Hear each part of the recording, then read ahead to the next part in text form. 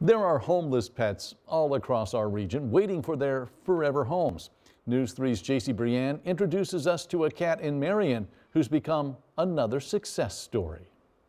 Meet Ruby, Finding Forever Animal Rescue's longest resident. She came into us as a stray when she was a kitten.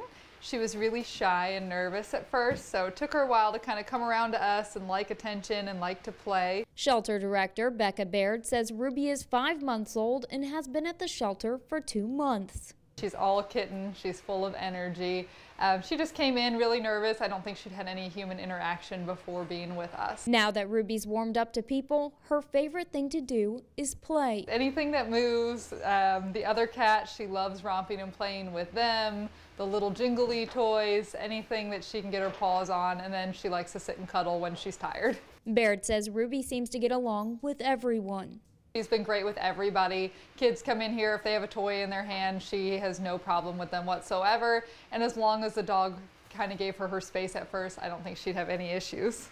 Kitten adoption fees are typically $125 at Finding Forever, but Ruby's is sponsored. They are fully vaccinated, microchipped, and spayed or neutered.